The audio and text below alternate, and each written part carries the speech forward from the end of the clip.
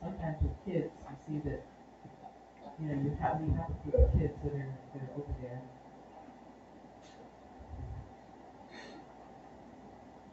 and then maybe when they're finished with their lesson, with their snacks and whatever that they may come here, or children may be going over there, and we are going to be teaching our young people as well.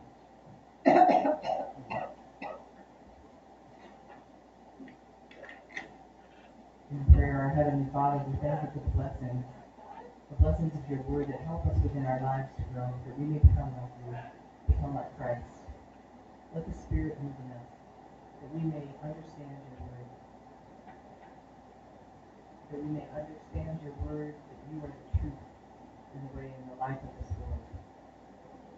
And in our everyday lives, as we mingle with other people that are shared this word with us. So the title of my message this morning, focusing on the idea of friendship. So I have a ESV Bible translation, and it's going to expand a little bit more than the typical translation, so it's easier to understand for us. I think about back to the 1990s and what friendship was like in school, for example, but today, friendships are so based on technology. What's up with that? People have like 500 friends, 1,000 friends on Facebook and Instagram and all these social media sites, And today, with social media, there's like this encouragement, oh, connect. And also, there are some apps where they're suggesting things to you, like this, accept this person as a friend, add this person as a friend. So, centering on this idea of friendships, and that idea in the modern world, sometimes feel like, oh, accepting friendships with people they don't even know, strangers, and on social media. Back in the day when I was growing up, we would have to call people on the phone, and hearing people, they would have a big telephone that they would take, back in the TTY system, right, that's what we had. We had TTY to communicate back and forth, and you had maybe 5 or 6 friends, and it was very simple. And it was very complex to communicate with people. But the internet and social media, Facebook, all these different ways to communicate has made it where our friends expand, and it's a very different experience, constantly accepting quote-unquote friendships with all these different people than it was back in my day growing up. Is that a good thing? But sometimes it's not always a good thing. It has positives and negatives, right? Social media and the expansion of being quote-unquote friends with everyone in the world, and the idea of friendship and that concept, and trying to understand what it means in the biblical sense as we study God's Word this morning. And we're going to take a look at some passages and delve into this deeper. So in the scripture, we go ahead and we look at the idea of friendship. And we find this in Samuel, 1 Samuel chapter 20. It's a story of David and his best friend Jonathan.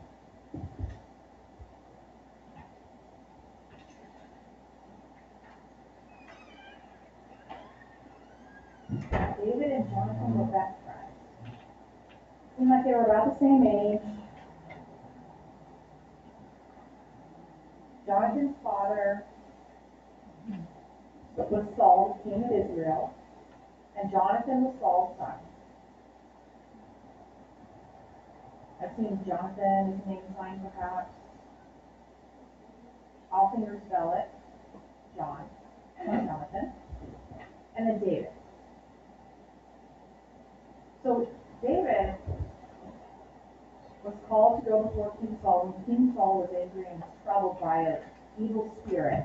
And so David would come and play the harp before King Saul. And the king loved David, and he was the spirit became crushed at peace. And the evil spirit would leave him, and he would go with joy. And so Saul said, oh, David, don't go home anymore. You stay with me. Live with me in my palace. I love you so much. You're such an amazing harp player. And over the years, Esau became jealous of David and David's fame. Because God had chosen David, God had preordained David to set up his future king. And God allowed David to be in Saul's kingdom and see what everything was like. And Jonathan and David were best friends, and they also both understood prophecy about David's future kingship.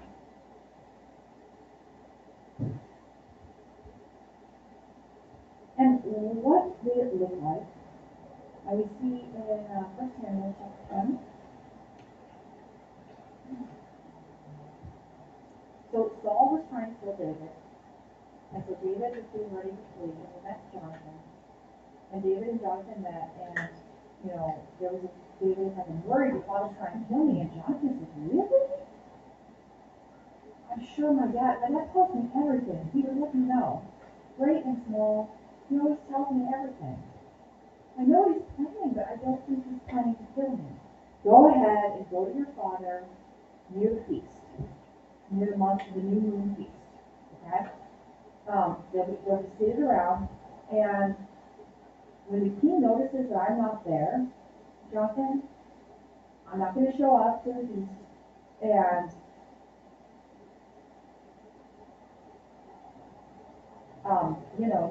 he's going to ask you, where's your best friend David? And said, oh, if the king is angry, then you'll know that he hates me. You'll know that he's planning to kill me. And so Jonathan said, yep, I will try this. But how can we meet? If my father has spies, what can we do to say goodbye if we have to be separated? And so they came up with a plan to secretly figure out a way. And they were best friends. They trusted each other. And so Jonathan said, so you go hide in this one area. If I find out that my father's trying to kill you, I will let you know, and I have a secret way to let you know. So I will have a servant, and I will shoot a bow and arrow in that area where you are, David. And if my servant runs to get my arrow where it shoots, I'll say, it is beyond you. And that's to let you know you need to go into hiding. So Jonathan found out, yes, indeed, his father was planning to kill David. It was just as David suspected. David was right. And so Jonathan went early in the morning, took his servant with him, and shot his bow and arrow. He was training and practicing for his bow and arrow. And go, it is beyond you. That was like the signal word to David to let David know that his father was trying to kill him. It's way beyond you. It's way beyond you.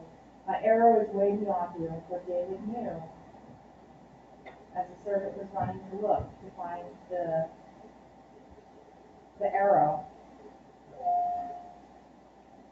that it wasn't in front of you or behind you, it was beyond. And so he knew that was the key word, letting him know that Saul was trying to kill David.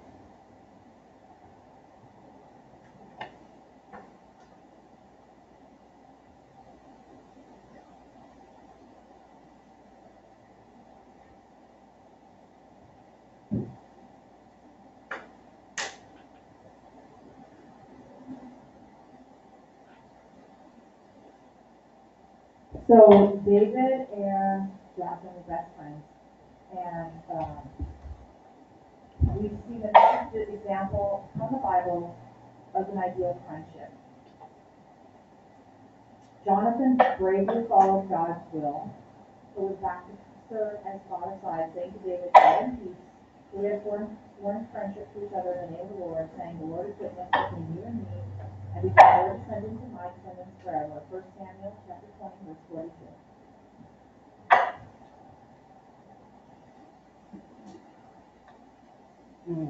So Jonathan went back to follow Saul.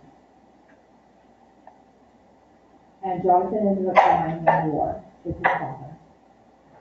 And when David heard about this, his best friend dying, he was so grieved. He was so sad about this. And so David promised and they promised each other their lineage, that they wouldn't wipe out each other's lineage, because they were best friends. And so David promised to protect Jonathan's sons. And Jonathan died, and he had one son who apparently was rough. It became lame. And so years later, after David became king of all Israel, he remembered the covenant that he made with Jonathan, and he brought Mephibosheth, and even though he didn't serve it, he was Jonathan's heir, and David brought him and had him eat at the king's table.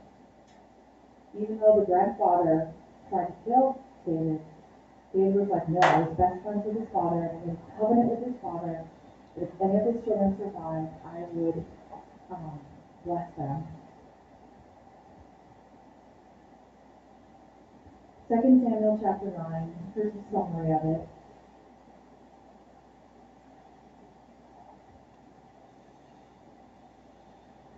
So another example of friendship is Ruth and Naomi.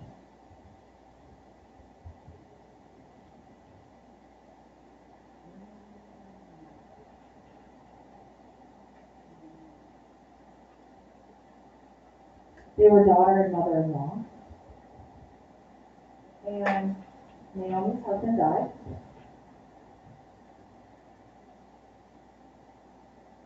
And her son died, who was Ruth's husband, and there was no heir. And so Naomi released her daughters-in-law to go back to your, family's household so you can remarry. But Ruth said, no, I love you. And Ruth said, where you go, I will go. Where you die, I will die. Your God will be my God, and your people my people.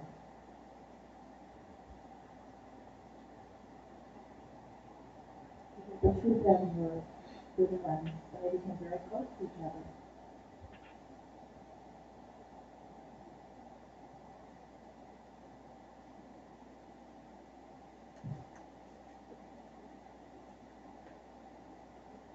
And Ruth and her mother-in-law were best friends, and Ruth went and provided for her mother-in-law, took care of her, and provided for her physically for her physical needs by harvesting food for her.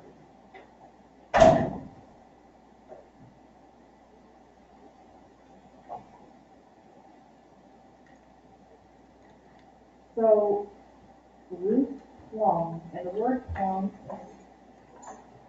in Hebrew means to cling, to stick close, to stay close, to cleave, to stick with, to follow closely, to join, to overtake, to catch. But what defines the faithful attribute God assigns to his friendship is this: to join together. Ruth was joined with Naomi. Their friendship illustrates God's faithfulness to those who serve each other, and their place together as an extension of his love here on earth.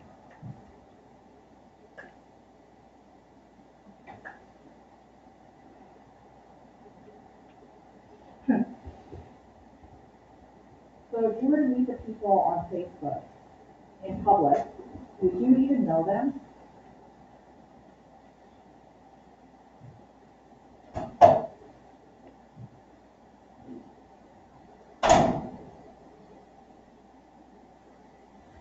So, but with Ruth and Naomi, they had a true faithful friendship, they had a true relationship, a very precious relationship, and they obeyed God and God's word.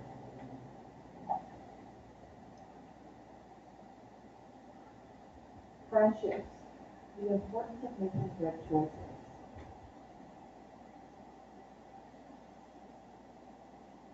Why do we find friends like this in ASL? Do you know why?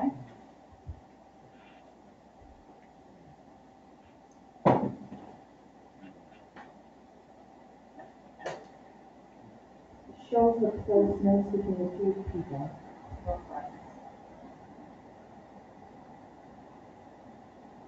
In Russian Sign Language, two friends like, there's different signs.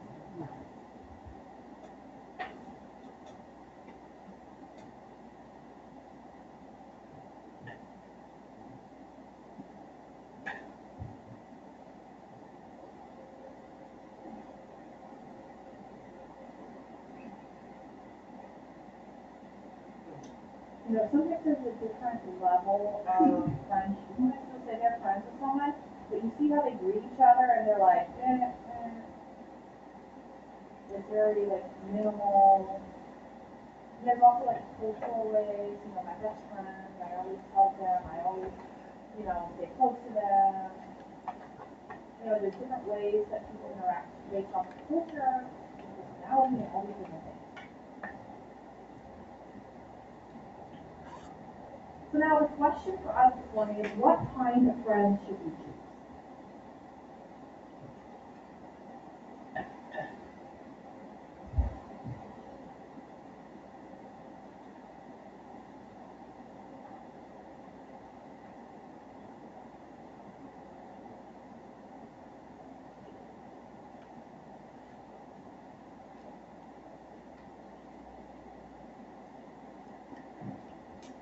In Proverbs, it's about wisdom. So Proverbs chapter 3, verse 20 in EXP translation says, spend time, walk, go with the wise, and you will become wise. But the friends of fools will suffer or get into trouble.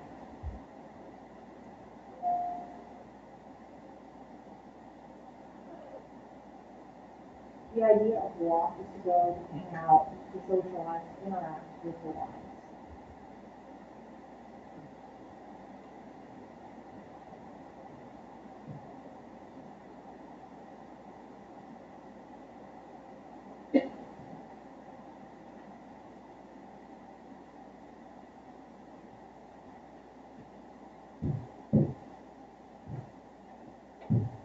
Sometimes there are people who are hanging out, who being foolish and being coarse jesting in their interaction.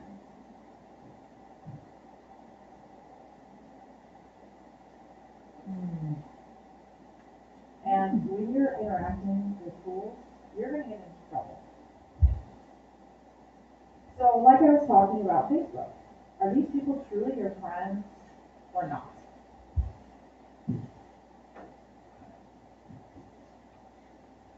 Yes, accept, tons of friends, Or you have a long list of people that are not your friends. Because companies are advertising to you to try to get you to have more and more friends on Facebook, because when you're on Facebook, the more you're on Facebook and the more friends you have, it makes Facebook a lot of money. And then also, Facebook gets a lot of money when people start fighting and like saying negative comments back and forth on Facebook. This gives them a lot of views and this gives Facebook a lot of money.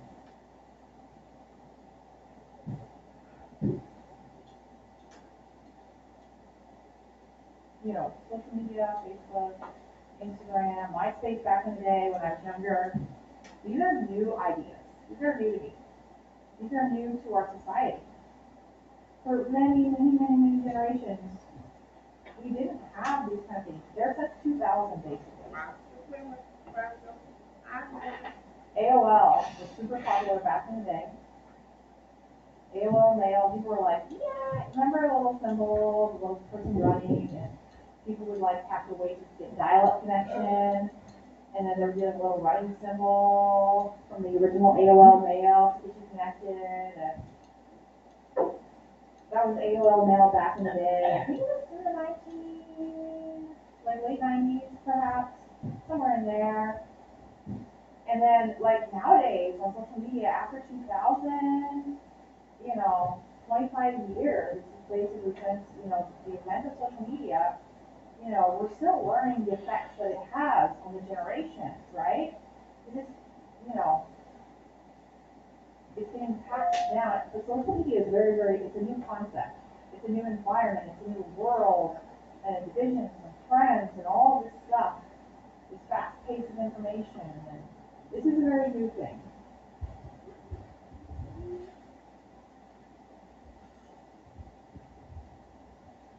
Gossip, what's going on in people's lives. Oh my gosh, did you know that this person's doing that? Look. And then it increases gossip. So we need to be careful how we choose our friends, that we choose friends that are, that have the correct word.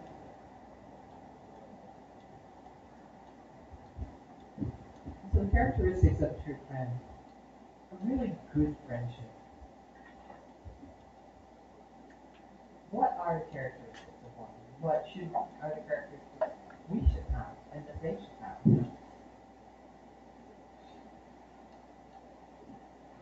So a really true friend, a really wonderful friend is kind, but will offer a kind rebuke.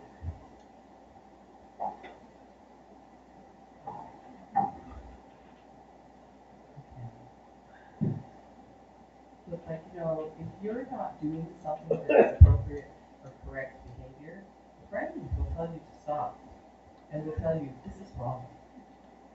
You should not be doing it.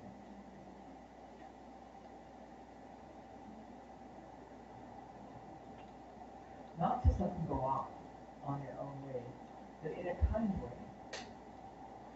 Remind them of what is right.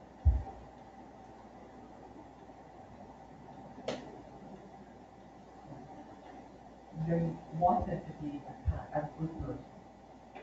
So you want them to stop behavior that is not right. Give them a warning as it is. That's not right.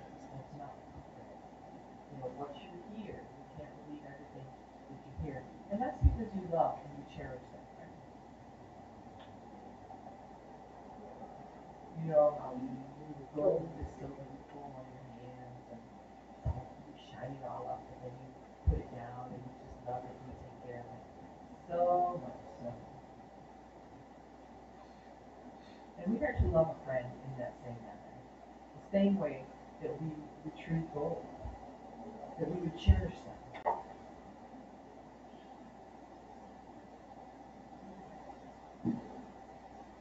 And then sometimes, as it goes on to say in Proverbs 27, verse 6, it says with friends, it says to slap, and we think of this as a negative thing, maybe somebody hit us upside the head or whatever, somebody that you trust, you might say, what is going on with this? Because if they don't rebuke you, then people who are not your friends and who are your enemies will flatter you to get you to do the things that they want. So this little cartoon here.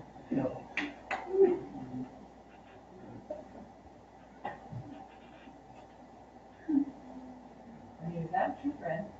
Really? A reminder of, basically he's trying to help him. Say somebody were partying and getting drunk or acting in a drunken manner. You would say, quit it. This is not right for you. Or something that they say that is not true. And you do that because you cherish your friend, because you love your friend. So when you look at these pictures, look at the two of the pictures. The second picture shows somebody who's just got his hand out. Then you see he's two-faced in the back of his head. He's saying, yeah, whatever you do, this is fine. No, that's right. Even though they know it's wrong. So we see that second picture. And we see that it goes with the writings of the Proverbs. Chapter 6, it says, the slap of a friend. Sometimes that's needed for someone. Sometimes you need to be told to stop a behavior. And that means you learn to improve. Because sometimes, you just need that little whack on the back of the head, or that rebuke, that reminder, to help us to be wise. And a wise friend will do that. But a foolish friend will not.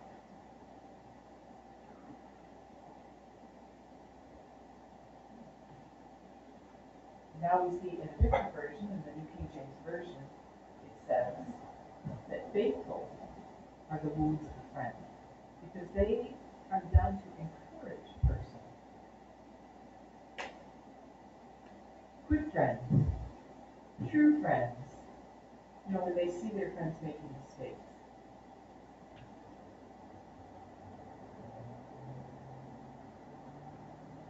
A true friend will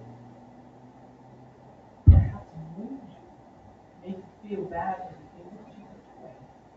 But, it says, the enemies, when you're doing wrong, they're like, oh no, that's fine, that's okay. It says the kisses of an enemy are deceitful because they're not in your best interest. They mock a true friendship. And there are so many verses that apply to this, especially in Proverbs. And then too, it says in verse 23, those people who correct others will later be like your friend David. If you just wait, you just let somebody do what it is that they want to do.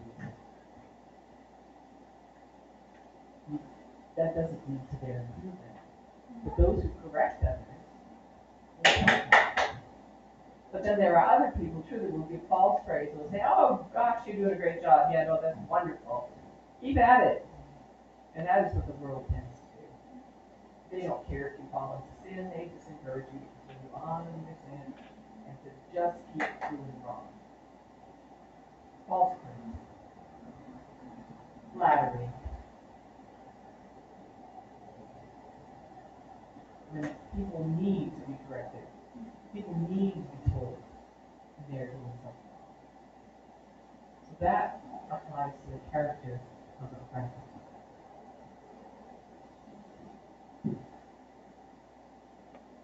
And then it says, do the sweet smell of perfume and oils is pleasant, and so is good advice from a friend.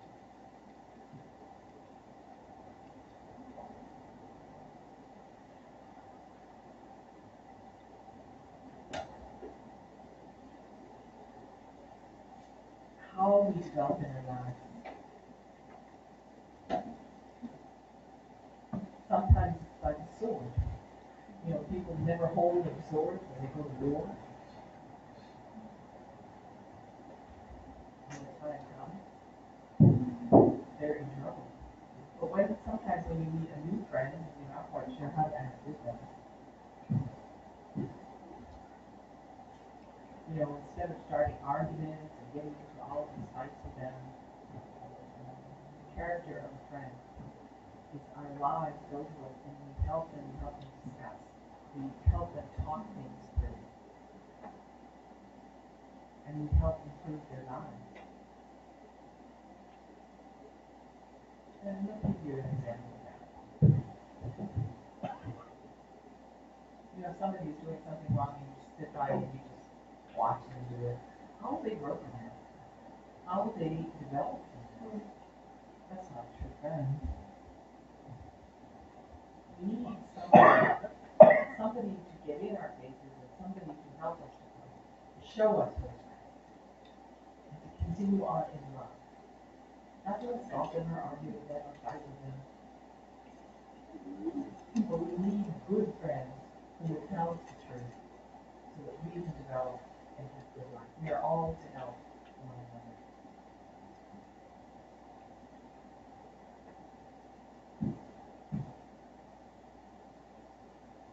So it happens if there's a person that you don't like.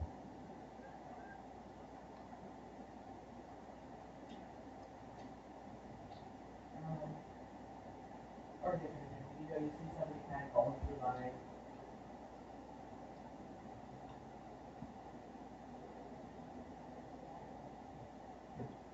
Somebody who's kind of just not doing what is right, and you see them out preaching, and you say, no, I'm just going to be quiet about this one. Just let this go. But really, you would be embarrassed to meet this person in a group. So it's like if somebody has dirt on their face or something on their face, would you let them just keep going with the dirt on their face? No, you go to them and you say, get something on your face. And that's what a good friend does. Some people don't want to do that. They just leave people in their ignorance and not knowing what it is. But a good friend will go to them and say, you really, really should change this, and you really should look at this in a different way.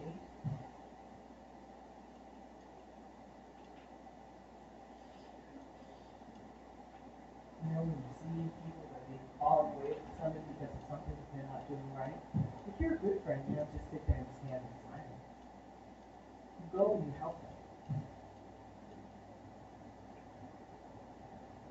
or close friend has special tools. You don't ignore them. And it's like it says, the iron sharpens iron. So people can improve each other and sharpen their friends. So to speak.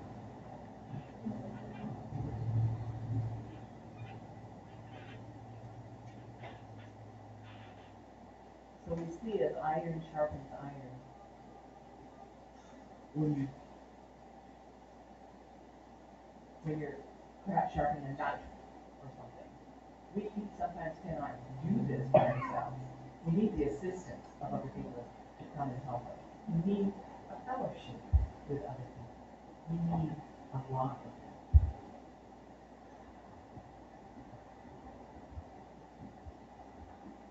So it says that friends practice together make perfect.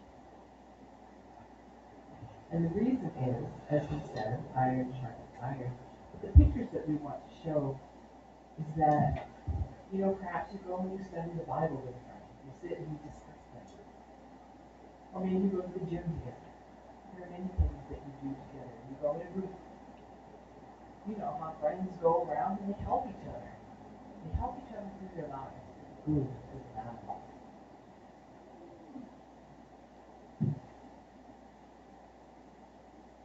Now, we spoke of good friends, but we are to stay away and put away worldly friends.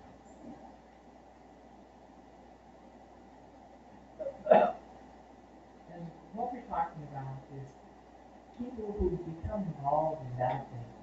In 1 Corinthians chapter 15:33, it says, do not be fooled. Do not be deceived or misled.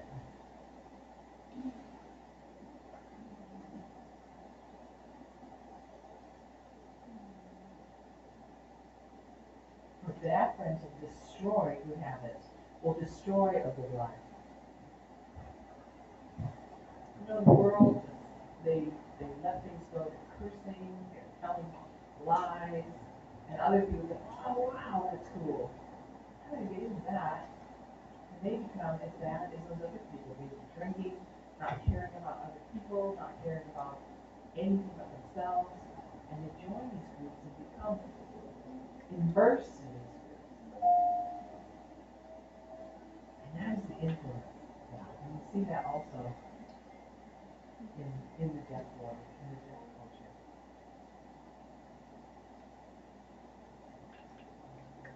Very popular, very good thing. A lot of people want to join in it, and they get in it, they get all argumentative and different opinions and all of these things.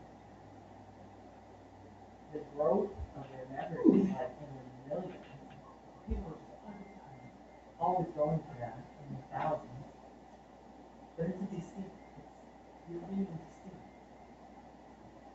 You're becoming like those people.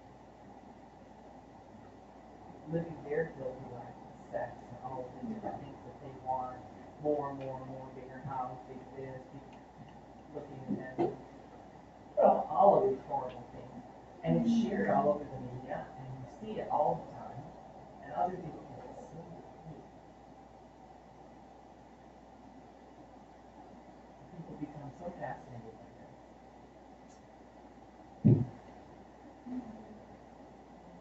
But it ruins our morals. It ruins good habits. It causes destruction within our own lives. So we need to be careful who it is that we choose as friends.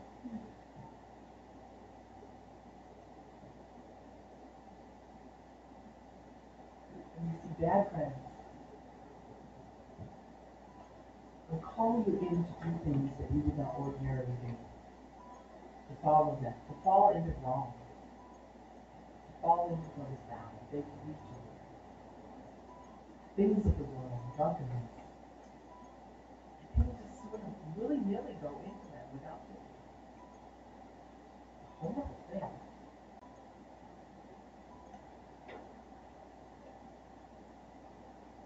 And when Proverbs speaks of wisdom, it says, stay away, put away fools. Because fools cannot teach you anything. They're not wise. They don't know things. Avoid them at all costs. Beware of them. People who make things look so easy. It's bad company. And then sometimes too, when you're with a friend, you see that they're very easily angry, very quick-tempered people. They fly off the handle. We really should avoid these people. People who are controlled by their anger. That is bad company. And we need to step away from them. You see them like in groups that cannot get along with anybody. They're always starting arguments or fights. You know, it soon turns on you. And to follow them is a bad thing. It's a dangerous thing. Because you can get caught in that same trap. And you can become like them. Always argumentative. Always fighting with people. And there's like a real danger to that. And you see it often. You see the people in the world, and even in that community, always pointing the fingers at each other and arguing and fighting. They're not supportive of one another. It's like, do you want to join a group like that? Do you want to be with those people that cause dissent everywhere that they go? The world has no self-control, but the world wishes to control you. It's easy to get caught into this. And when you see these things that are happening,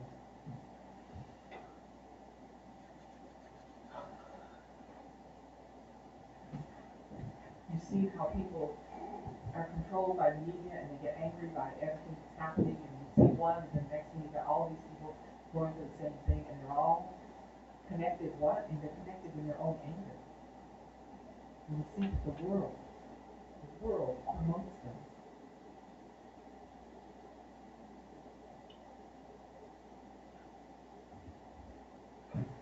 Easy.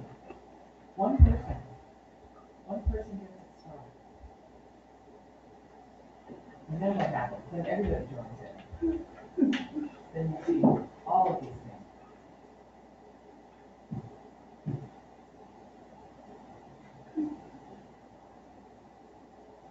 You know, you see maybe two people getting into it, and then the next thing you know, you have all these people that have joined them. And it just constantly happens. Because this is what is acceptable in the world. And people look at that and they think, oh, it's acceptable to get into fights, get into these arguments, and, you know, be filled with rage at these people. You see, the friendship with the world is not a true friendship. And with children, you know, it's such a challenge to children with everything that comes at them, smoking and drinking and everything, and it's heartbreaking. You know, you see sometimes that, you know, children get really good friends and they fall into the ways of the world, into their adulthood, their 20s, their 30s, their 40s, and it stays with them. These people that draw them into this thing are not good friends. They are not good and cherished friends. They will not lead them into the good way, they will lead them astray. So we need to help our children make good friends. So we see in James in chapter 4, verse 4, it says, so if you are not loyal to God, if you put God away, he calls them adulterers. Those who fall into the ways of the world in this day, that they don't cherish God. They look to the things of the world, their friends, so to speak. They're called adultery. You look and you see the things that the world is doing nowadays, and it's just, oh.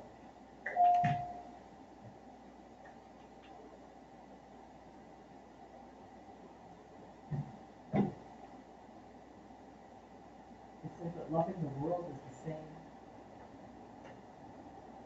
as hating God. It's like not loving the light. It's like cheating on God. the world is the enemy of God.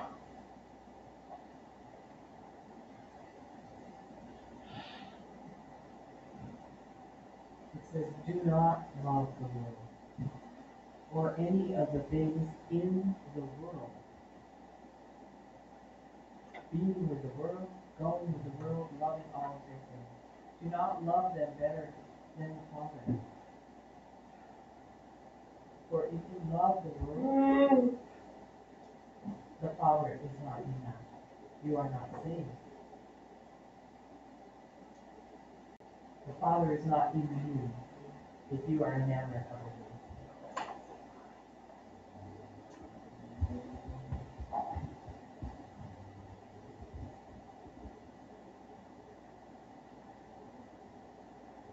So it says that these are the ways, all of the things that one can become involved in, to pleasure oneself, to do sin.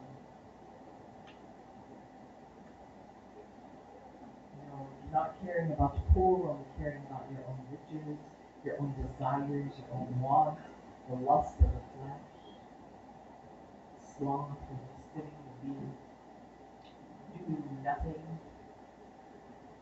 always enjoying yourself throughout all of the world, all of the lust that you want, satisfying them all, self-pride, all of these things, wanting to please our sinful self, wanting sinful things that we see, and being too proud of the things that we have, priding like possession. Not just having what you need, but all of these other things that you want. And not caring about helping others because you're only self-focused on yourself. The Father is not in you. All of these things, they come from the world. They don't come from the Father. Falling into the desires of the world, the Father wants no part of that. To focus on the world and one's own pleasures. To be friends with the world, with the bad company of the world, that is to hate the Father. Because you always are focused on yourself, you don't focus on God. You don't want God's help. And those are friends that you need. It's a question to challenge you. And we see that the world and their desires, everything that the people lust after, all of these things will come to nothing. You know how they say you're 15 minutes of fame? You know, what's going to happen? People looking at you. I'm going to be famous. I'm going to be the coolest person in the whole world. People will applaud me for what I do, and you applaud all these other people in the world. What's going to happen tomorrow? You'll be somebody new. You'll be a new famous person to applaud, a new famous person to go after.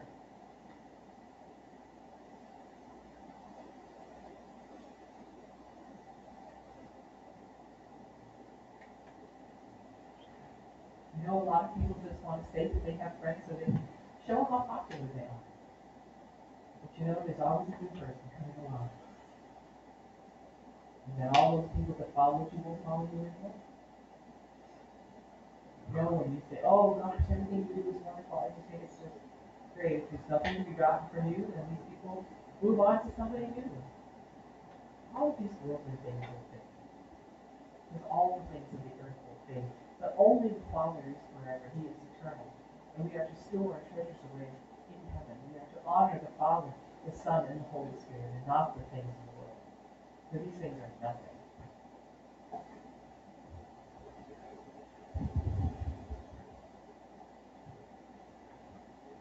Friends with the world equals hatred towards God. For all that is in the world, the lust of the flesh, the lust of the eyes, and the pride of life, is not of the Father, but is of the world.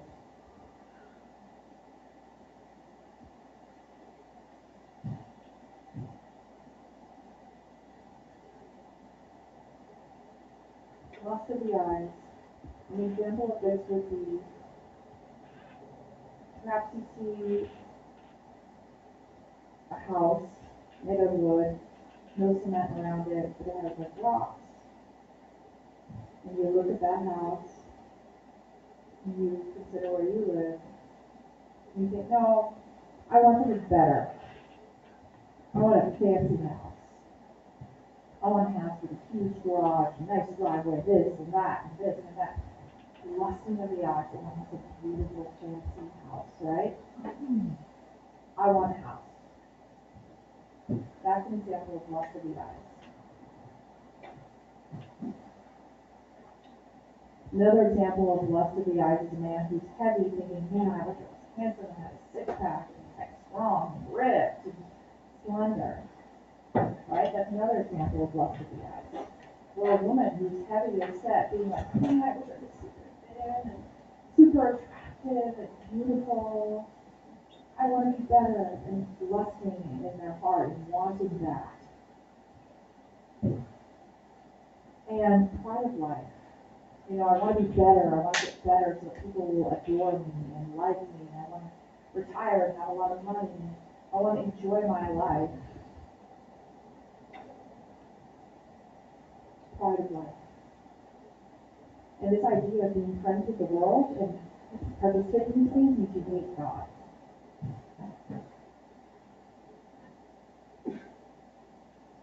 You should dress humbly. You should live humbly.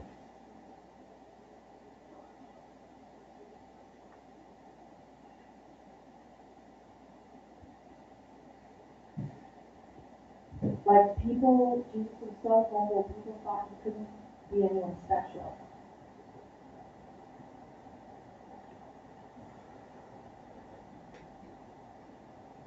Versus the person who's super rich and showing off their wealth and getting all this attention and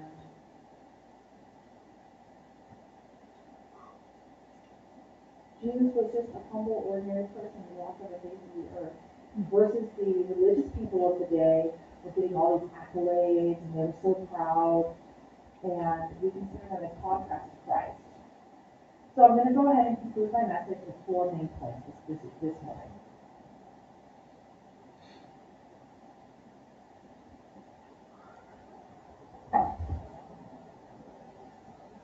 Your friendship with Jesus, John chapter 15, obedience, abide, love, and faith. Do you obey Jesus? Are you abiding in Christ? Are you loving? And do you have faith? I'm going to briefly expand on each one of these. John chapter 15 says, I have obeyed, I have kept my Father's commands, and I remain, I abide in his love. In the same way, if you obey, keep my commands, Jesus said, you will remain and abide in my love.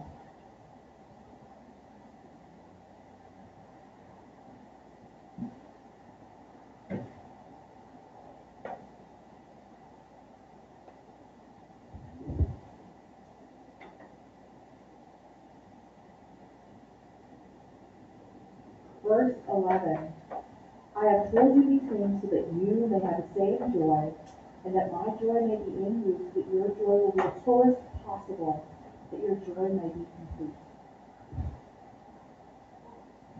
Jesus said, you are my friends if you do what I command you.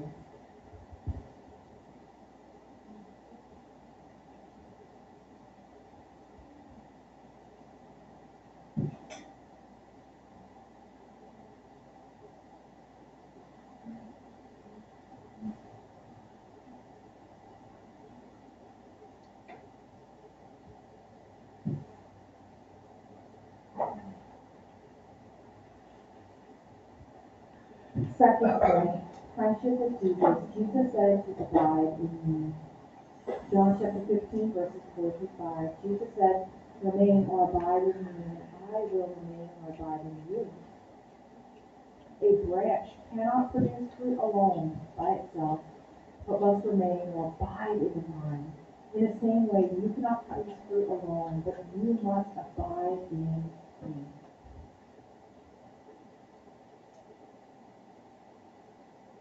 I am the vine, you are the branches. Abide in Christ. And then my third point on this one is to friendship with Jesus requires love. John chapter 15, verses 12 through 13. This is my commandment, that you love one another as I have loved you. The greatest love a person can show is to die for his friends. No greater love is there than this, to lay down one's life for his friends. Jesus' death is the ultimate expression of this principle.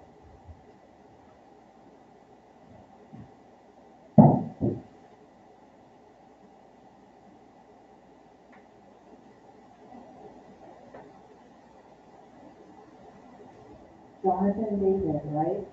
They loved each other.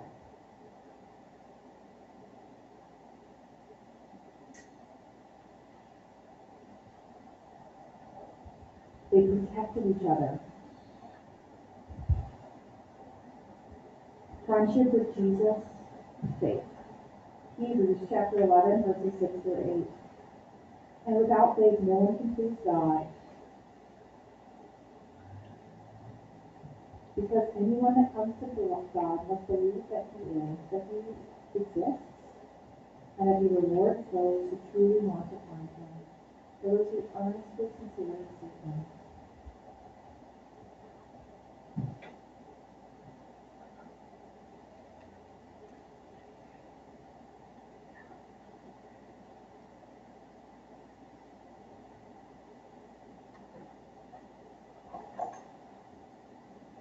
So now we're going to move on to faith. In Hebrews, friendship with Jesus leads to faith in Him.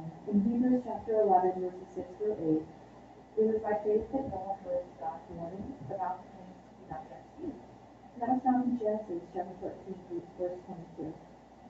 He obeyed God. He responded with reverent fear and built a large boat and ark to save his family, his household. And by his faith, Noah showed that the world was wrong. They were condemned. They were pronounced judgment against the world. And Noah became one of those who were made right with God, an heir of righteousness that comes through him.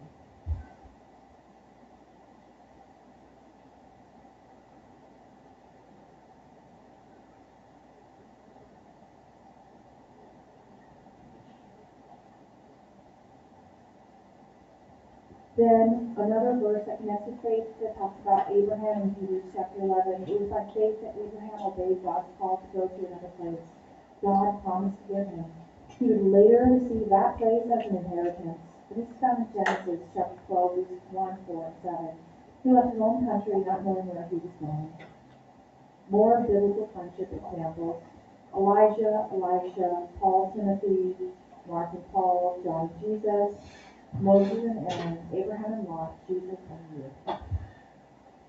There's so many examples of friendship throughout the Bible.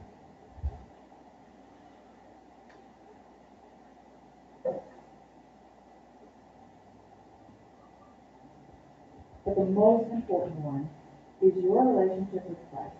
How is your friendship with Jesus? I want you to ask yourself that this morning. If you have a relationship with Christ, how is your friendship with Him? Do you know Jesus? Is Jesus your best friend? My husband, my wife, my best friend, my kids. I want you to challenge. I want to challenge you this morning. Is Jesus your best friend? Talk is cheap, but do you live your daily life in friendship with Christ as a reflection of that friendship? Let's go and stand together for closing prayer. Let us pray. Our Father in heaven, Lord, we thank you so much for the blessing of your word and this topic of friendship. This is a difficult topic, God.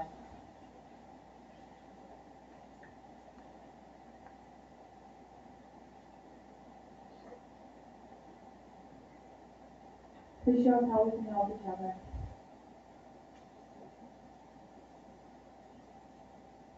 And